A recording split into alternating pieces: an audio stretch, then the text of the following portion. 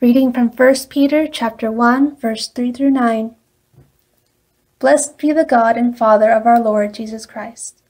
By his great mercy he has given us a new birth into a living hope through the resurrection of Jesus Christ from the dead, and into an inheritance that is imperishable, undefiled, and unfading, kept in heaven for you, who are being protected by the power of God through faith for a salvation ready to be revealed in the last time.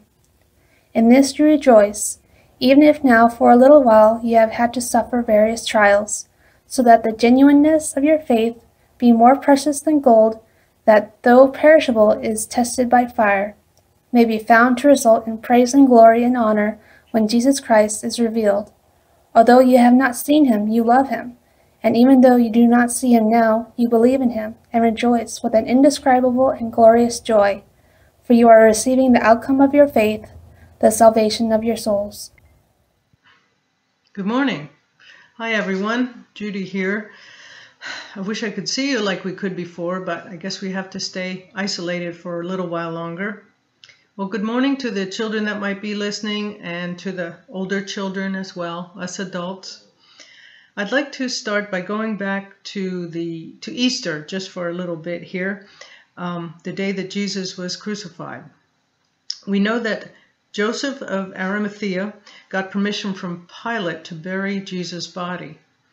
Nicodemus brought large quantities of a mixture of myrrh and aloes, and from what I read, the custom of the Jews was to take thin strips of linen and wrap them around the body.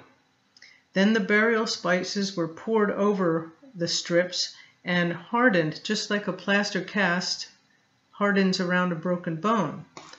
So it's kind of like this. If we pretend that this marker is a broken bone and we start this in, wrap it with strips of linen, say, looking like that.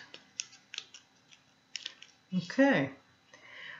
Then the spices would have been poured over that.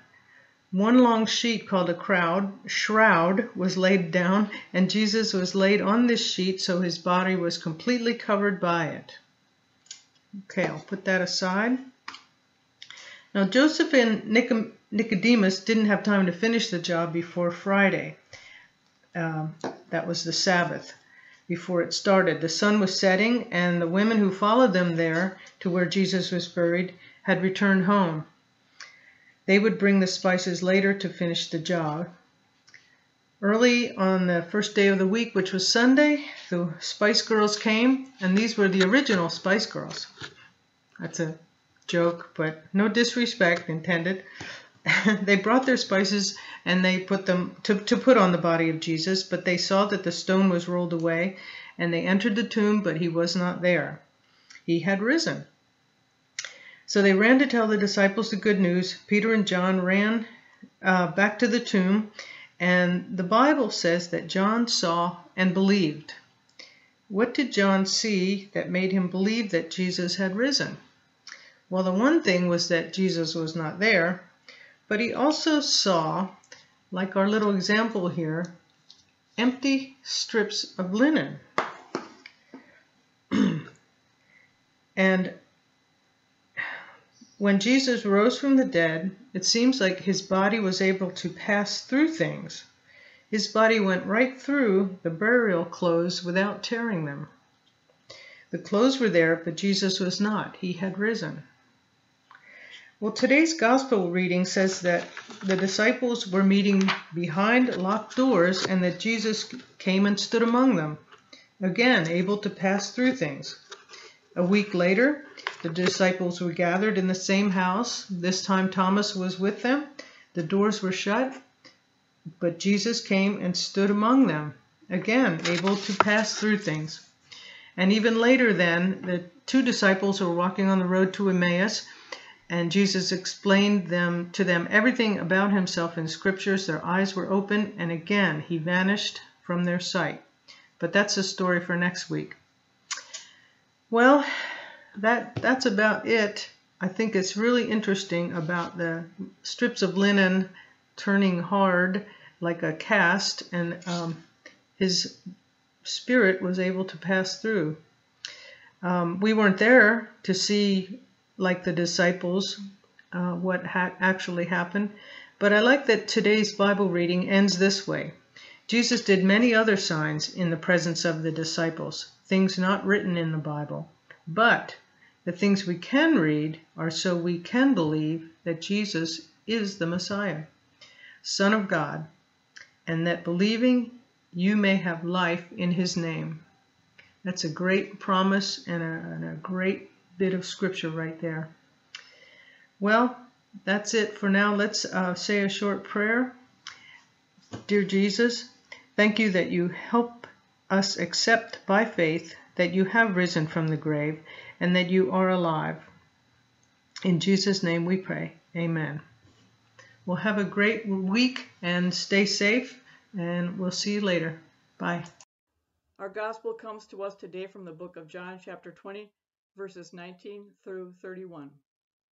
When it was evening on that day, the first day of the week, and the doors of the house where the disciples had met were locked for fear of the Jews, Jesus came and stood among them and said, "Peace be with you."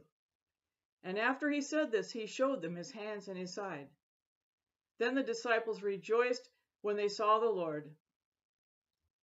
Jesus said to them again, "Peace be with you.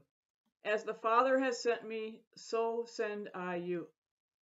And when he had said this, he breathed on them and said to them, "Receive the Holy Spirit.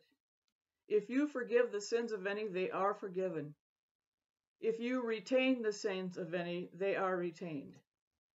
But Thomas, who was called the twin, one of the 12, was not with them when Jesus came. So the other disciples told him, "We have seen the Lord." But he said to them, "Unless I see the mark of the nails in his hands, and put my finger in the mark of the nails, and my hand in his side, I will not believe." A week later, his disciples were again in the house, and Thomas was with them. Although the doors were shut, Jesus came and stood among them and said, "Peace be with you." Then he said to Thomas, "Put your finger here and see my hands. Reach out your hand and put it in my side. Do not doubt, but believe." And Thomas answered him, "My Lord and my God." And Jesus said to him, "Have you believed because you have seen me? Blessed are those who have not seen and yet believed." Now Jesus did many other signs in the presence of his disciples, which are not written in this book. But these things are written so that you may come to believe that Jesus is the Messiah, the Son of God, and that through believing you may have life in his name. This is the word of the Lord. Thanks be to God. Grace and peace to you from God our Father and our Lord and Savior Jesus Christ. Hi everybody. This is the part where you usually say hi back. So it's good to see you. I want to talk to you a little bit today. The message that I want to share with you is has to do with a circumstance that is a bit puzzling in a way. The disciples are gathered in the upper room because they know Jesus told them to wait there, and they had just seen the risen Lord, and there they are in this room, and the doors are locked, and it says in our scripture, "For fear of the Jews." In fact, though, it's going to be a lot of catch-up. I think that it's one of those things where we believe a lot of things, and then when we see how really horrible people can be, it makes it difficult. But I mean, this is the high point, really, of our faith. I think for the disciples, again, there's that reality factor. They've just witnessed something absolutely horrifying.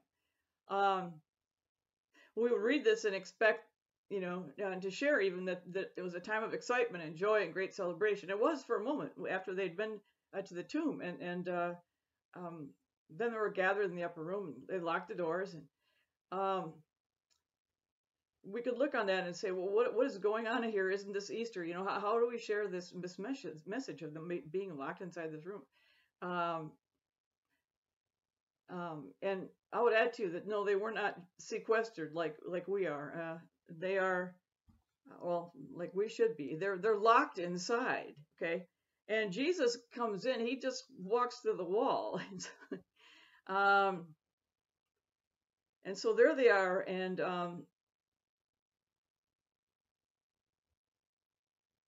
not only that, but they have to revisit the scene of where things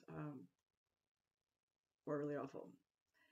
I think the world outside doesn't really understand exactly what's going on with us after Easter. It's like I think a lot of the people attend on Christmas and Easter because, as I read someplace, it seems like the church really has its act together on Christmas and Easter, and then after that, it kind of they really don't know what to do. It's really awful to say that, but it's kind of true. I mean, it's hard to wrap our minds around this. It's like, not that we're there to entertain other people, because I really don't believe that. You know, we're all trying to understand, and we need to be on this path together. The other day I saw, it's still puzzling. I saw a gopher on a YouTube video. It wasn't one in the front yard of the church. I saw this video of this gopher looking in a window, right? And the gopher's eating pizza that it had obviously gotten out of some garbage can, and it is like its face is right in there. It's like looking, and these two dogs are on the other side of the window. The gopher's just like trying to figure it all out, and it's like, how come everybody's locked inside the house? How come nobody's outside? He goes, I don't care. I'm having a good time. I'm eating this pizza, and it just stands there, and the dogs are like, you know, jostling around the window, looking at the gopher, and the gopher's just like,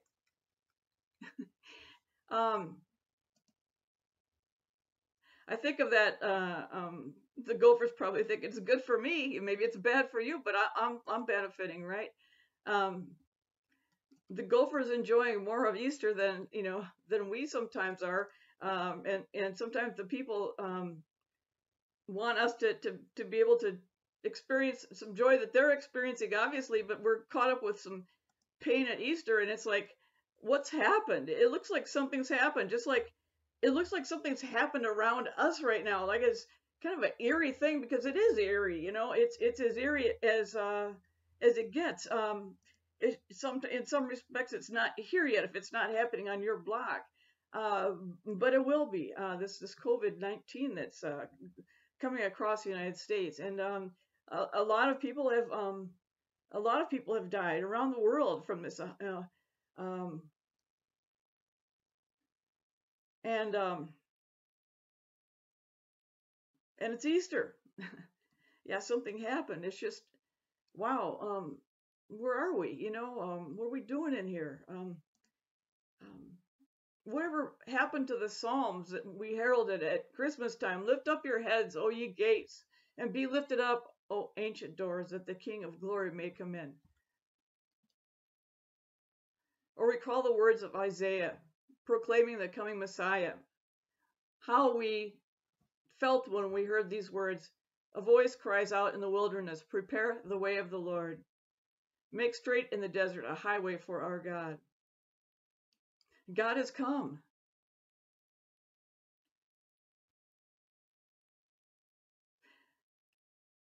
Why are we reacting, I guess, as if we don't know what to believe? That in a way we could doubt God is among us. Why is it we don't hear these words? Sing and rejoice, O daughter of Zion. For lo, I have come to dwell in your midst. Many nations shall join themselves to the Lord this day, and shall be my people, and I will dwell in your midst. I think that probably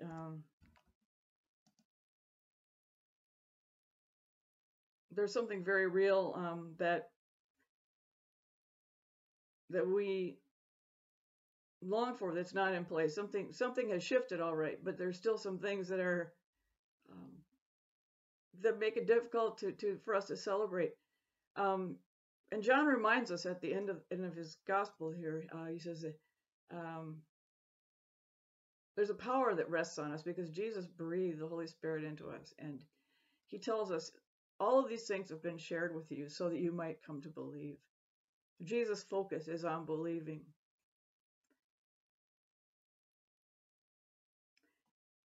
It's not what it looks like to the world around us. It's almost like we say, it's like, okay, so these things are going on, but don't look at us because this isn't really a reaction of how we believe, because we are strong believers. It's not what it looks like. We wish we could just say that, but the fact of the matter is, there is something that has shifted. In a way, it's shifted onto us. We understand the part about judgment being upon the world. That's why these things happen where Jesus was crucified. That's why these things happen where people start to become uncomfortable, and all of a sudden they don't want to be sequestered anymore. We understand the sin that is on us because of wanting to be able to have the freedom to do whatever we want to do, to be able to eat whatever we want in some part of the country that ends up affecting people all over the world. We want to know all these freedoms. We want to be able to just go out in the street right now and just kind of hang out with our friends, you know. We want all of that. And we get the part. A lot of us do. I think the ones who are focused in their faith right now get the part about how that's what happens. We get this COVID-19 when we think we know better. One group's choices affect everyone else. But our fear, I think, is here for a different reason right now. I think we realize how dangerous humanity can be when it makes demands on God, and just where non-belief gets us, how selfish it is. Remember the story of Mary and Martha after Lazarus had died, and they were upset with Jesus because he didn't come right away. Everything about life did reflect on them. I mean, what was that supposed to look like to those people who knew that Jesus was their good friend? How was it going to reflect on him and on them? You know, it's like, well, I guess he doesn't really care about you very much, does he? Let Lazarus die. He could have healed him. What's up with that? Not only that, but he was, if that's all it was, but they loved Jesus, and they just truly didn't understand. They felt betrayed by him and let down. And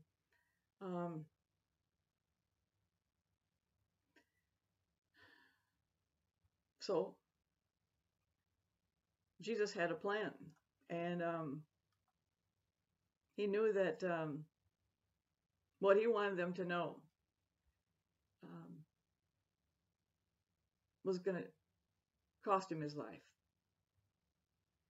Because it wasn't just simply about bringing back Lazarus physically from the dead. Just to die again, you know? Think about it.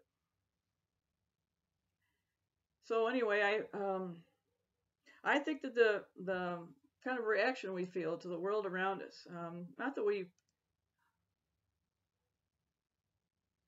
really worry so much about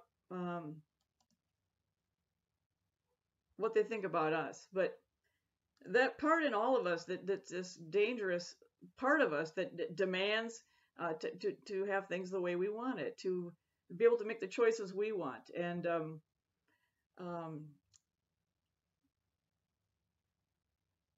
don't know, I almost feel like with the doors locked, we do, because, and maybe the disciples did too, because we feel safer this way. You know, it's like from each other. It's sad.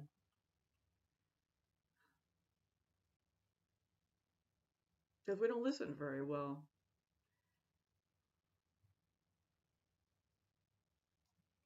And we really get good at playing God, you know, about convincing other people that what we know is the right thing, even though it fails the test a smell test of science and everything else. It's like, no, this is what ought to happen. We know what's better, right? I don't know if you've seen the video of the little child who is having an argument with his mother. It's the most adorable thing I've seen. With adults, it's not so adorable, right? This little boy's like, listen, listen, listen, you're not listening to me. And he calls her by her first name, Linda, and he even calls her honey. You're not listening. And he's just parroting basically the arguments that he hears his mom and dad having.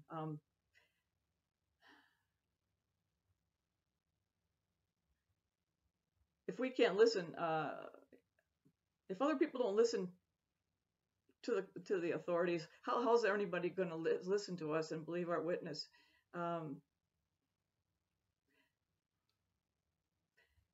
It's almost like we're doomed, because we know where this is going to lead, and that we will be loath to have anyone hear anything we have to say. And this is the week after Easter, yes. And God has redeemed God's people. And there's a silence.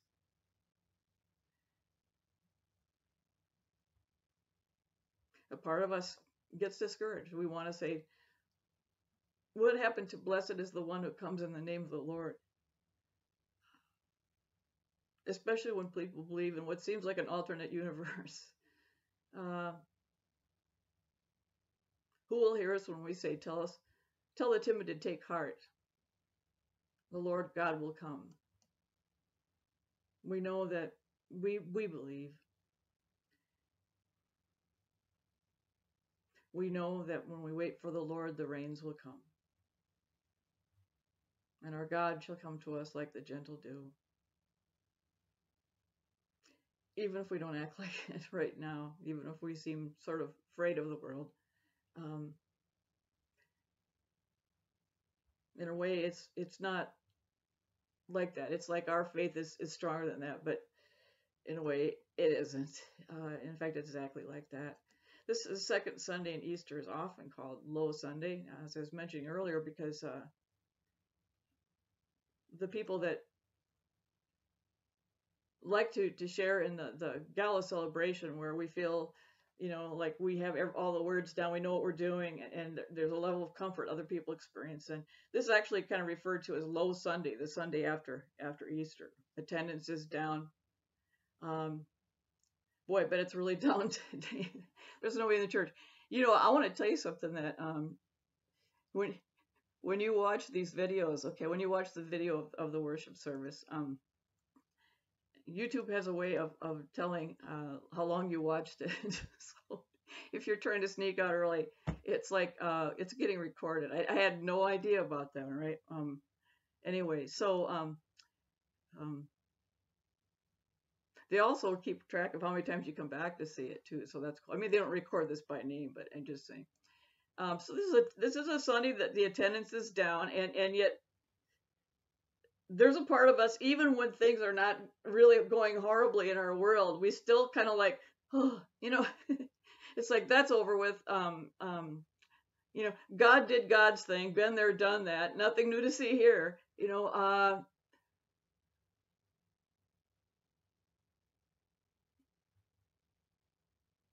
Kind of confused and kind of lost with what now. When I know it seems like it takes so much energy to have a celebration, but there's a part of all of us that can connect with the part in all of us that we don't like to see sometimes, that sometimes the biggest event can have occurred in our lives and we're not able to experience it. Sometimes the worst pain can be happening in someone's life and we don't connect to it. Sometimes we have a real difficult time conveying hope, truth, the need for kindness, the need for respect.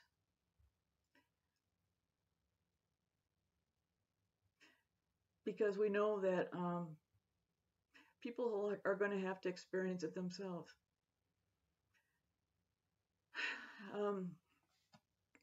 We know how dangerous that is and where it can lead. That was a big part of the story of Easter.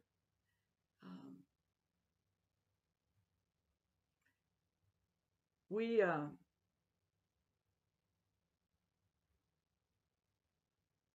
want to know that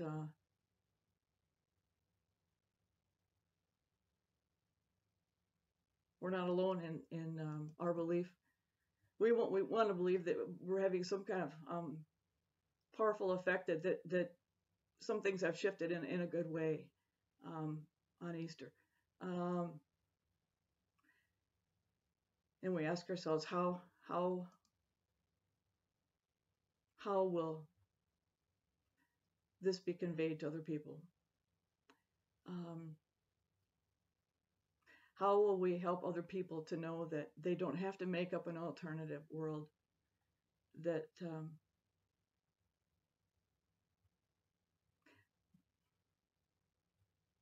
that the world we're called to live in is not the way we're living right now, and that God has called us to live as if it's the kingdom of God, which is truly counterintuitive and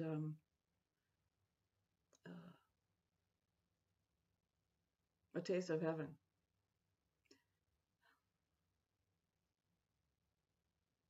We can't do that when people don't want to love one another. We'll attack anyone who takes up the cause.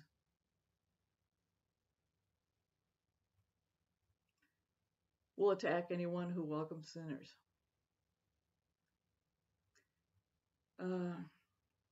Sometimes it's hard to know exactly, and so here we are.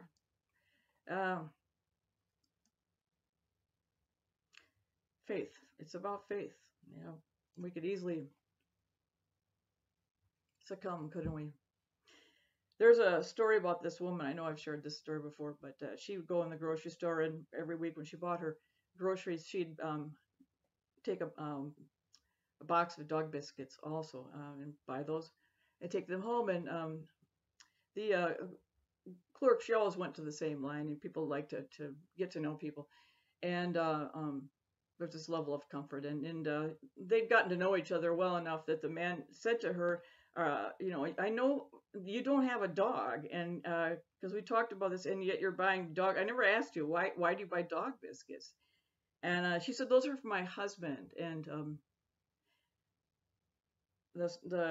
finally he had enough nerve that he could say to her that this is not a good plan for you to be giving your husband dog biscuits or letting him eat them. You know, those are not good for people to eat. You know, and especially you're buying them every week like this. But she just did not listen, and it didn't make sense to him, and he liked her, and it was some concern and something obviously that it's kind of like an aberration or anomaly that he just could not get past. And then one day she came to the line and she did not have dog biscuits, and he was like, oh, thank goodness. Thank you, God. She's like heard me, and she's not buying dog biscuits for her husband anymore. All right, you know. And so he said, well, I'm glad to see you're not buying dog biscuits today. And she goes, my husband died. And he goes, what? He said, oh no. He said, was it the dog biscuits? I told him, don't buy the dog biscuits. And she said, no, it was chasing after cars. Now, I'm not here. I can't see you right now, so I don't know if you're laughing. But it's just that, man, we cannot be wearing around the kind of fear that locks us away from knowing that there's something else that has shifted, and it's shifted for the good, and it really has, and we need to be able to experience it. We've got to be past the part now where we think God is nonplussed. God is totally put off by us, and it would be ridiculous to think that God would ever come live among us. We need to be past that, okay? We need to be past the part that all that is required of us is to trust God, because truthfully, that is all that's required of us.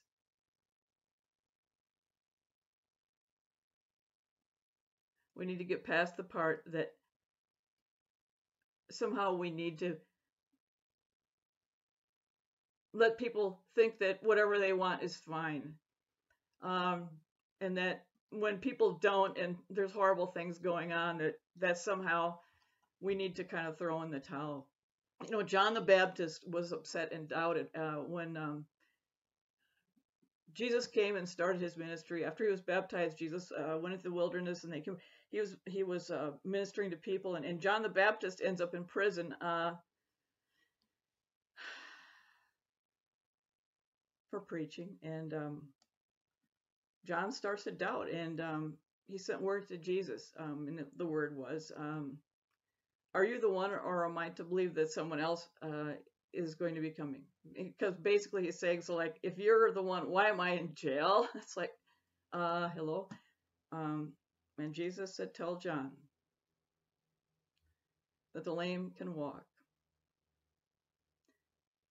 the blind can see, and the deaf can hear.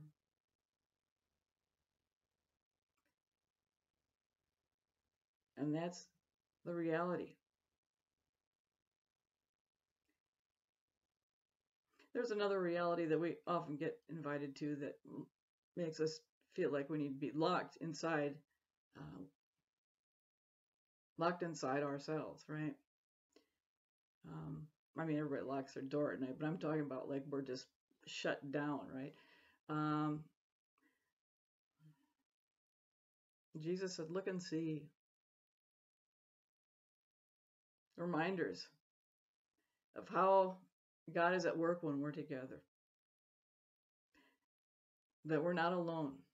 That good things are happening, and they are the things that we've prayed for.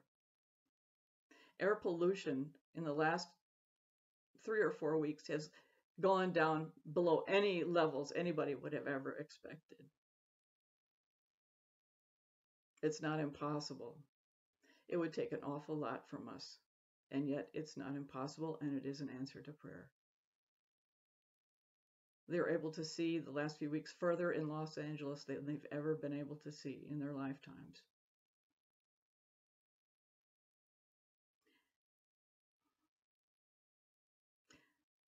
Staying involved and staying in where we want to lock down.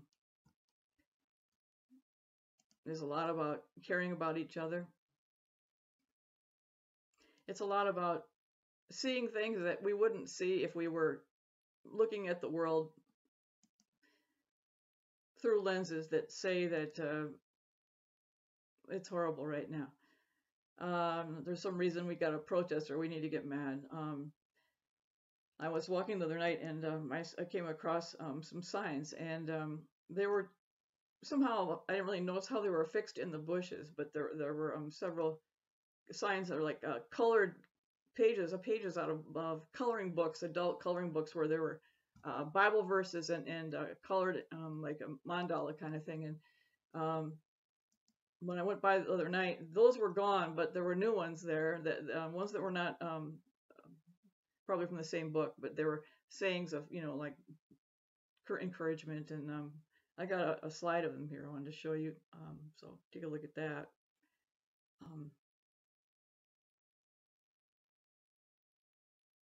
Paul tells us to put on the armor of light. Sounds like kind of an oxymoron, doesn't it? Where light is an armor. But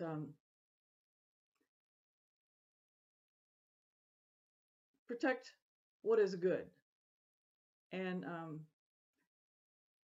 surround it with light, because it's the truth. Maybe the dominant voice doesn't know that, but that doesn't diminish its power in any kind of way. After all, the biggest antidote of being proven to, the biggest antidote for being proved, or for being wrong, is to discover just how wrong you are.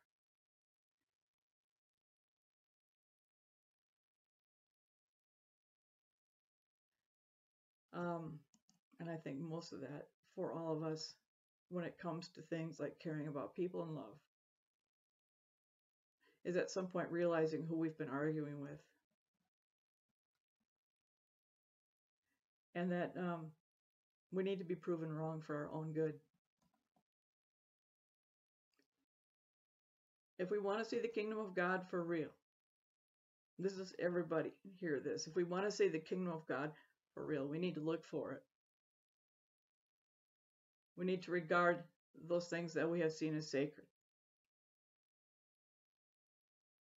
And we need to especially value this time, this great pause in life, as our time to hear the things we could not hear before.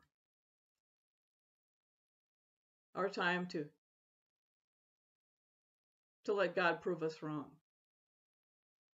so we will stop doubting. To say no to that part that locks us away in some kind of unreality. And lets us hear the voice of Jesus, who is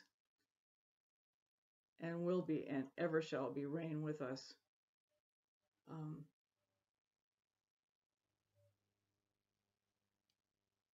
Because it's for our own good. God is with us for real. And God is still speaking. Let God continue to speak through us and walk through the walls if need be. Thanks be to God. Let us pray. Lord God, we hear your voice in Easter saying no and saying yes in ways that offer us an opportunity to make choices we get to live with rather than ones we have to live with. As we seek ways to make your presence known, may the freeing and redemptive power of your love be multiplied for the sake of the world. In Jesus' name we pray. Amen. Amen.